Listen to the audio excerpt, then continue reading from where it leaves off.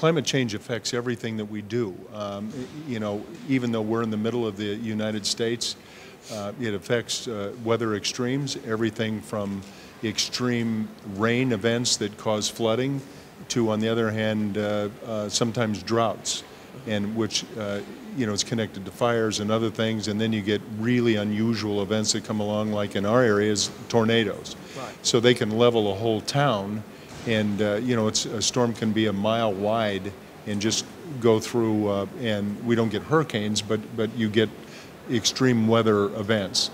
So in addition to all that, you know, we're in an agricultural area, so we are affected by whatever happens on the extreme side of weather. So the crops can be affected by too much water or not enough water. And this year, as a for instance, we had both ends of the extreme. We had the first 3-4 months of the year were the wettest in recorded history of over 140 years. However, during the summer, during the July-August time frame, which is when the crops are supposed to be, you know, growing and reaching maturity, we had 1 inch of rain for the whole 2-month period. So it was very unusual, very wet, and then all of a sudden very dry. So we get affected by those kinds of things, and then of course we have to protect our citizens. And in the cities, you know, it's not about agriculture, it's about protecting property, it's about saving lives, and it's about how do we do that, and how do we harden our infrastructure and become a resilient community, how do we prepare, how do we mitigate situations when they present themselves to it, how do we respond to those circumstances, and then how do we recover, and what does it take to do that? So in terms of a mayor working on these kinds of things, coming to an event like this, we're always hopeful that we can get support from national level government, but we have an advantage as local level authorities, because I can talk to all the people in my state, in Iowa, I can talk to them around the country, but at the end of the day, also I have friends that are mayors around the world, and we exchange best practices, and we do a lot of different things. We have a program in the United States, for instance, we call Resilient Communities for America. There's a similar program that ICLEI runs globally, but we just kicked ours off in the United States this year. Day one, when we kicked it off, we had 45 mayors already signed up. We kicked it off and told people why we're doing this. We have to be prepared. We can't walk away from our jobs. There's an expectation of our citizens, of our businesses, that we are prepared, and often some of our circumstances are new and different. So we share best practices and best ideas with other mayors, and then try to create that network, mayor to mayor, sort of in a horizontal platform. But then we're hopeful that we can vertically integrate with higher levels of government as well, because at the end of the day, we're where it happens. So whatever happens at the international level, at the national level, ends up affecting Des Moines, Iowa, as a for instance. So we need to be prepared. We need to see what our resources are. We need to see who our partners are, and we have to try to figure out how we can all work together and share those practices and spread the word, so we can not only do it in our community, but hopefully all the communities around the world. What can you practically do there? I mean, it's one thing sharing best practice and discussing various adaptation or energy-saving techniques with other mayors, but can you give me an example or some examples of what you've actually been doing in Des Moines? You know, perhaps energy efficiency, or perhaps helping, you know, individual communities or areas prepare better for extreme weather events. Well, government, when I started in this office 10 years ago, I was sort of the green guy, and there was a lot of people that were not believers in climate change, and, you know, he's the green guy, he'll kind of go away after a while. And however, circumstances and flood situations and drought situations have presented themselves to us, people have slowly become kind of believers. But then the question is, what are we going to do about it?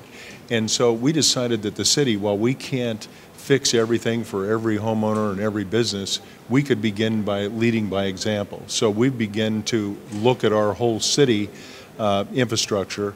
How do we make our buildings more energy efficient? How do we, and that's in the ones that are existing. If we create a new one, what standard is it that we're going to build to? So we have, in our case, we've been reaching out and beginning to build to the LEED standard, which is, leadership in energy and environmental design, and to start putting that into our portfolio of structures in the city, whether they're maintenance facilities or whether they're senior centers, which are food sites, and also meeting rooms for our older population, or whether it's a library.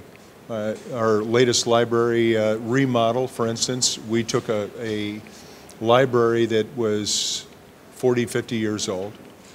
We expanded it, doubled its size, but we built it to a LEED Platinum standard.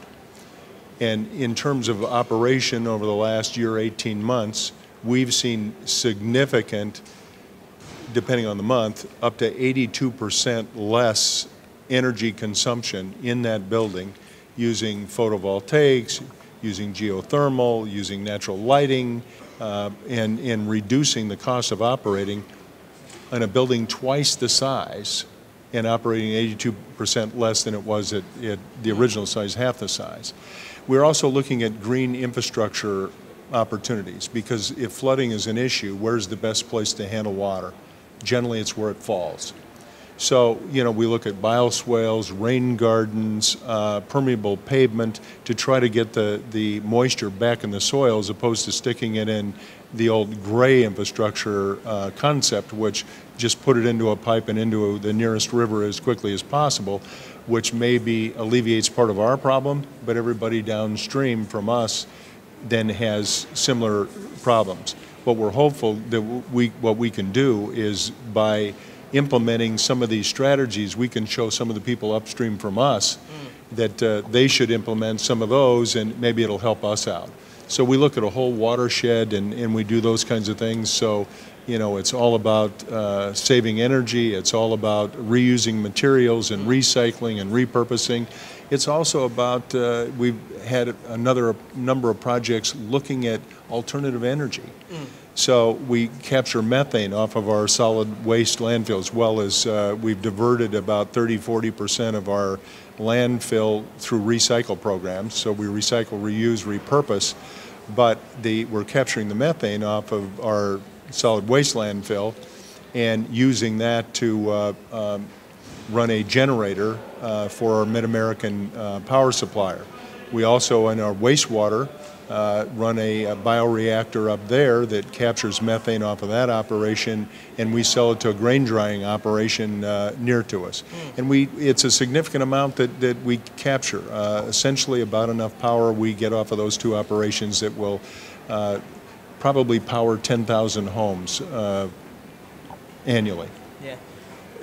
Do you think that citizens listen more to their local mayor than they would necessarily to their president? I mean, I'm thinking that, President Obama's speech, relating to his National Action Plan was very inspiring, and I think that many people, probably particularly involved in this process, were perhaps energized by it, to hear an American president talking so positively about the actions he was going to take. But when you get down to, sort of local level, it's not for me to blow, your trumpet, but I mean, do you think your local citizens, to the peoples of Des Moines, are they going to listen more if their mayor talks about this than some bloke in a faraway city who's probably popped through on the election trail?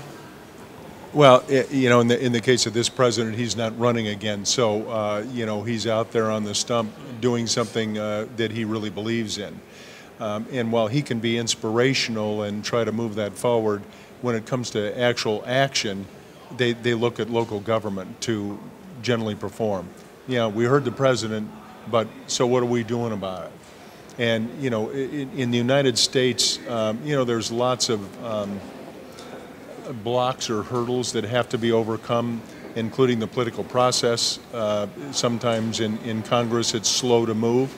The administration, through executive orders, can do certain things, but they can't fund to the level that really needs to happen to put some of this resilience and efficiency programs and thoughts into place. But I believe that, and I have been appointed to serve on the President's Advisory Council on climate change, and so I'm going to, be able to give you a further report at some other time, on that. But we're very, very hopeful that his message is strong, that it'll be heard by people around the country, and they'll ask their local officials, what are you doing?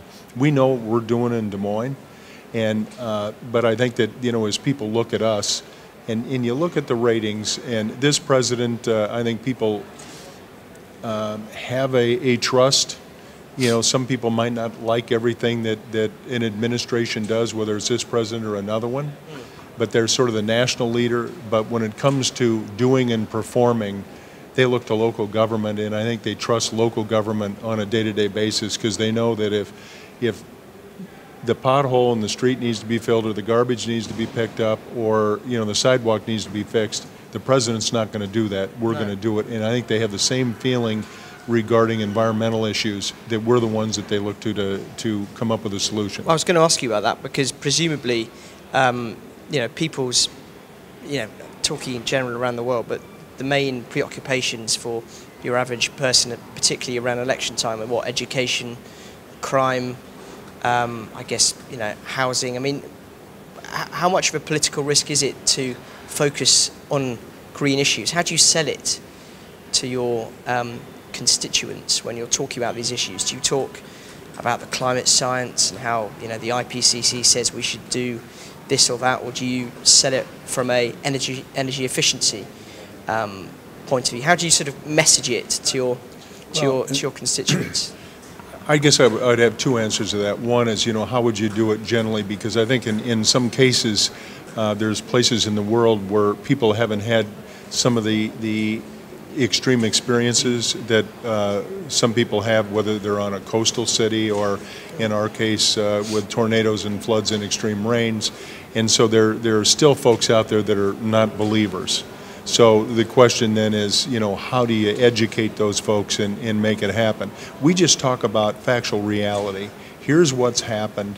Here's what we need to do. Here's why we're doing it. So we're trying to, sometimes you're talking to a faith-based community that may have some feeling about stewardship and their faith and what that means. So we speak to them on that level, that they ought to make a better place in the world to live for their kids and their grandkids, and that is spiritually a good thing for them to do.